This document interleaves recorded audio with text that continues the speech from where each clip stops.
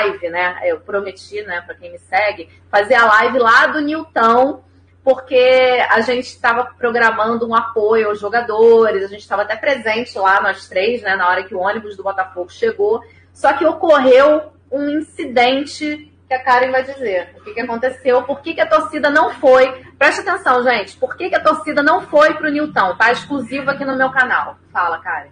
A torcida do Botafogo é muito inocente.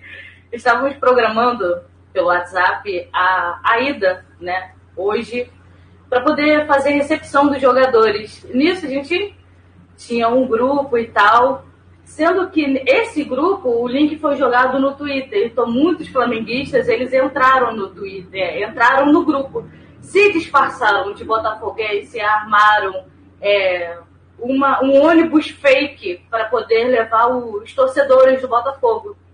E assim, aí na hora... Isso. Quando é que descobriram que era um ônibus fake?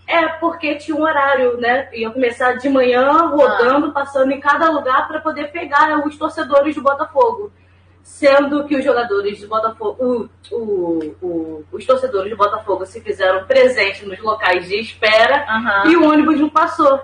Entendeu? Justamente por quê? Porque era fake esse anúncio do ônibus, esse planejamento do ônibus para poder levar os torcedores ou seja, os flamenguistas zoaram, zombaram com